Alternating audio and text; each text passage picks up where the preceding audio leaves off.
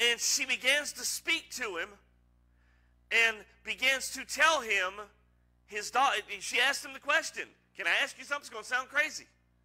He said, sure, go ahead. Did you just have a dog die recently? Dude starts flipping out. He starts going crazy, wanting to know how she knew that. She'd never seen him before. He didn't know her from Adam's house cat. And he starts flipping out over the fact that she knew his dog died.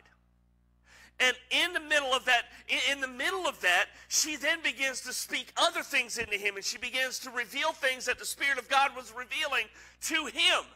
Now, the thing that she didn't know was he was into witchcraft. And so the Spirit of God began to reveal to her that he had been into witchcraft. Long story short, by the time they were done, this girl had cast out demons out of this man in the middle of Chick-fil-A.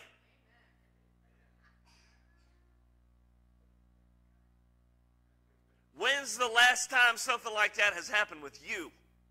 That people around you were astounded over what God used you to do.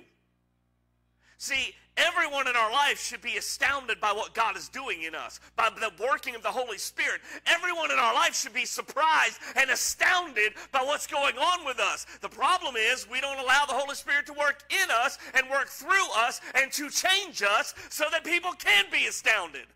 Woo! You think about it. The people around you, I'm talking the people that know you.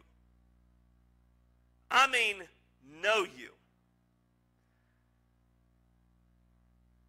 Are they astounded by what they're seeing God do in your life?